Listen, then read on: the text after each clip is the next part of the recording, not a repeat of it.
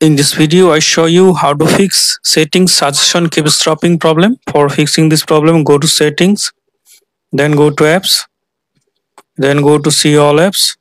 Now tap on three dot. Now tap on reset app preference. Now tap on reset apps. Now tap on three dot again. Now tap on source system. Now tap on search. Search on settings.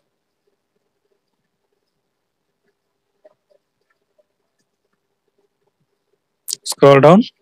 Tap on settings. Tap on storage and cache. Clear storage. Then delete. Now restart your phone.